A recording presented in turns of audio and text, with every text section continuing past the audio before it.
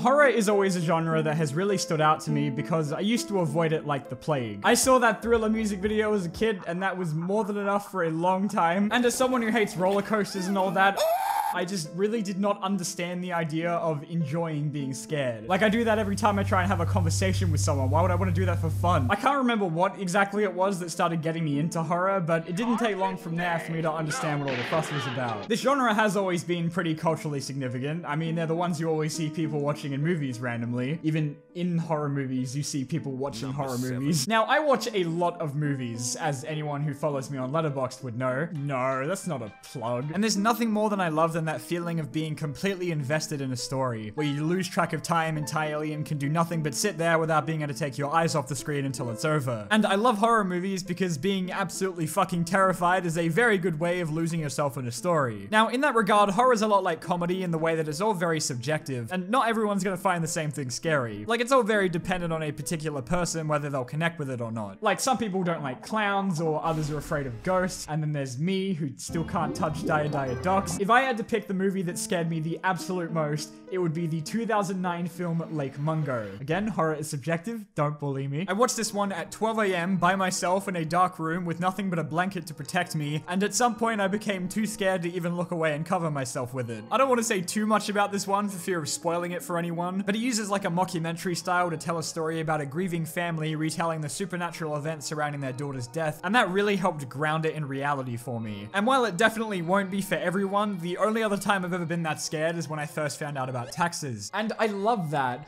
So why is that exactly? Another one that really got me was Hereditary, which I'm sure a lot more people know about. And literally the only way I was able to get through that one was because of this guy. Thank you. Now, after watching about 12,000 horror movies, I think I've finally cracked the code of what people find scary.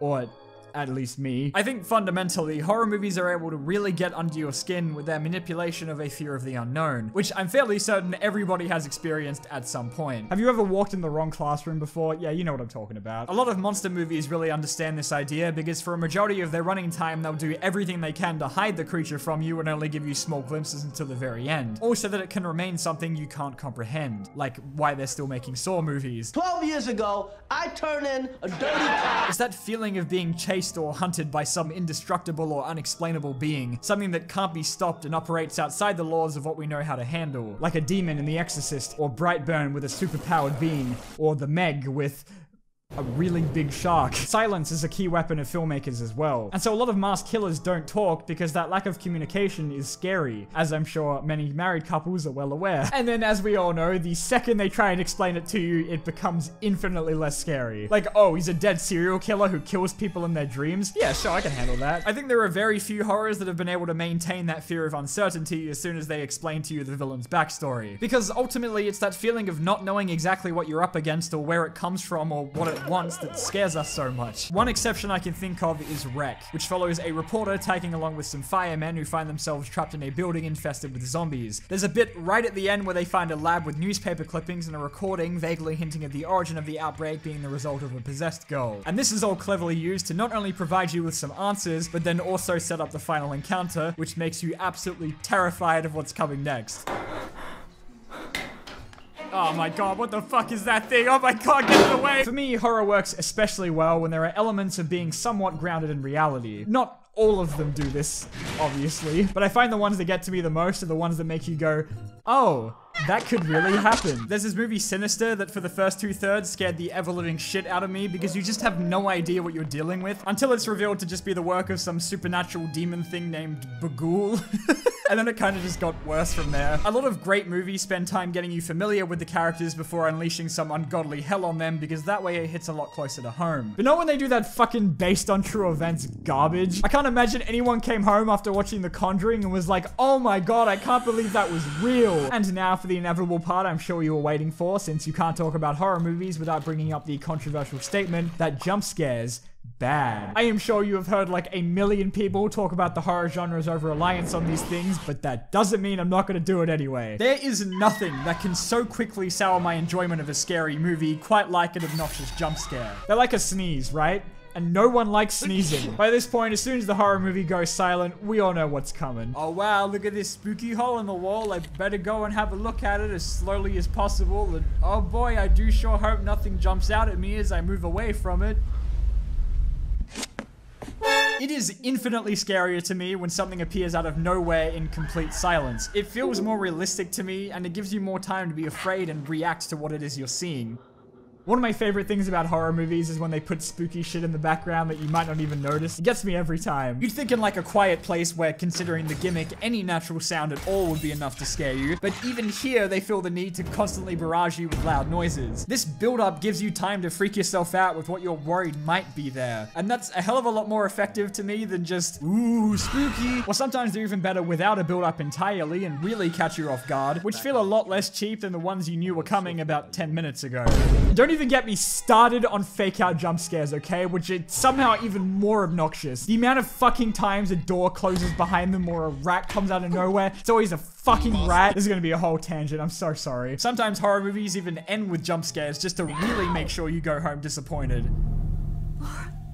Dude, this is darknet. Better see this trope more than accidental boob grabs in anime. Now, this is not at all to suggest there are no good jump scares. I mean, the most iconic scene from Psycho is considered to be one, and everyone loves that. And then there was that fucking scene with the painting in The Conjuring 2. But for a lot of people, they can be the biggest roadblock when getting into horror, since they're not an enjoyable kind of scare. And I do totally get why people are turned off entirely from the genre, because they're petrified of this cheap tactic. Some people hate them so much there are entire websites dedicated to telling you when jump scares are coming up. Here are two words that are enough to inspire terror on their own: horror sequels. Because of their tendency to have a lower budget, horror movies are usually super profitable, and so will result in many sequels. Studios are even so confident of this sometimes that they'll have their killer die in some intentionally ambiguous way to cut the writers some slack when having to come up with some contrived reason as to why they survived. I kind of respect the rigorous dedication to continuing the story from the last film, which used to be necessary before they realized they can just reboot or ignore select sequels. Like guys, in the ending of the last one, the killer was shot 27 times in the head and then was decapitated with a chainsaw and launched into the sun and disintegrated completely. How the fuck are we going to explain why he's fine in this one? Oh no, it's okay, I got it. So it turns out they swapped their clothes with a police officer before all that happened, so they've really been fine all along.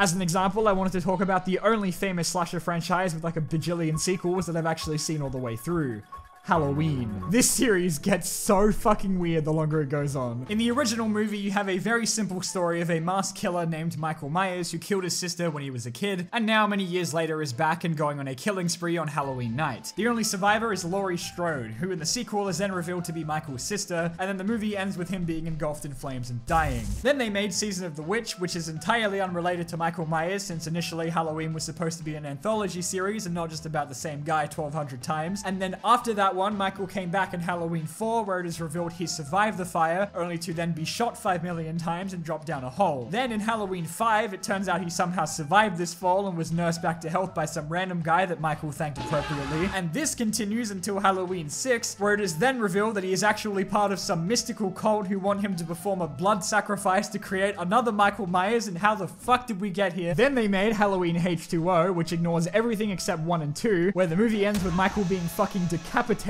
only for them to then retcon this in the next Halloween movie, which I choose not to talk about. Trick or treat, motherfucker. And then they made the Rob Zombie remake and its sequel, which are their own thing. And then they made the 2018 Halloween movie, which is another reboot and ignores everything except the original. No, it's not confusing. What are you talking about? I just love the idea that the writers messed up the plot so bad that they had to restart from scratch.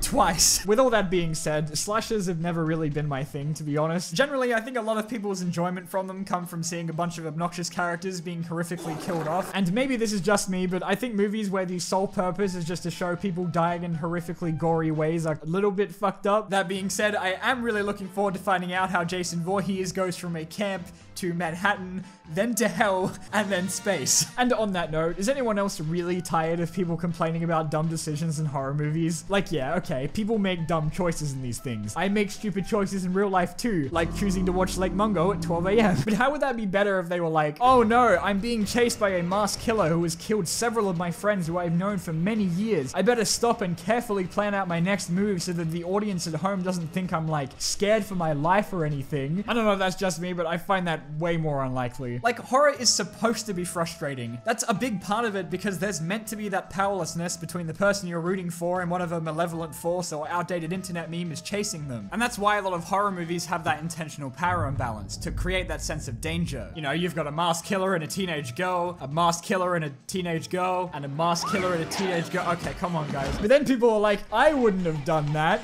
they say, from their couch, watching a movie in absolutely zero danger whatsoever. Anyway, where were we? Smaller budgets are good for more than just making bank though, since sometimes they can force creativity with their limitations. In real life, things that scare us aren't necessarily very elaborate, so I don't think horror movies always have to be. A great example of a super successful movie thanks in part to its small budget is the Texas Chainsaw Massacre, which, while I didn't like all too much, even I can admit the film looks fucking terrifying because of the way it's filmed. It makes it look grittier and real, and that adds a lot to what makes it scary. For some people. When it comes to low budget successes, the first that always comes to mind is the Blair Witch Project, which made $250 million on a budget of like $14. I can't say this movie exactly scared the shit out of me, considering that I watched it way after having the ending spoiled, but I know for a lot of people it was an absolutely terrifying experience, and it achieves all this with a bunch of rocks and tree branches. A lot of what makes this movie so effective is by letting your mind fill in the blanks of what it's not showing you. I'm coming! My boots aren't laced! Yeah. Oh my god, what the fuck is that? With all that being said, sometimes movies can be a little too ambiguous with their antagonists and then never end up fucking showing them for the entire hour and a half, because as much as I love intentional ambiguity, I also love me some scary monsters. It Comes at Night comes to mind, which for this exact reason was hated by general audiences. Hi, I'm general audiences. It's why found footage in general is one of my favorite ways to do horror. Yeah, I totally get why some arsehole running around with a camera for an hour and a half isn't for everyone, especially people with motion sickness, but I've never found anything that immerses me so quickly. Found footage really like forces you to be a part of the situation, and I really love that because it drags you along for the ride whether you want to or not. Of course, there's many other types that I'm skipping over, like body horror, which preys on the very rational fear of not wanting to have a penis monster come out of your chest. There's horror comedy too, which to be honest is another one that doesn't really do all that much for me, since the only time I want to be laughing at something that's also meant to be scary is if it's the pee-pee poo-poo man. With that being said, I still haven't seen any of the Evil Dead movies, so I should probably get on that. Another thing I really appreciate about horror specifically is their tendency to have downer endings. Usually a lot of movies stray away from this for fear of pissing off the audience, but with horror you know for sure that the people choosing to watch them already hate themselves, so it's totally fine. If anyone didn't heed the spoiler warning before, this is where I'm really getting into it, so just giving you another heads up. The first one that comes to mind for me is Eden Lake, a movie where our protagonist and Michael Fassbender are terrorized by the scariest horror villain of all, British teenagers. Do us a favor and turn the music down. Turn your sounds down. Fuck off, you prick! After a lot of stabbing, burning, and screaming, the movie ends with her finally making it to shelter, only to then discover it's actually the house of the parents who believe that she was responsible for their child's deaths. So after all that awfulness, you're finally given some kind of hope, only to then have it ripped away at the last minute. I do love me an ending that makes me feel like complete shit. There's The Mist, obviously, with its very famous ending, featuring probably one of the biggest bruh moments in all of cinema.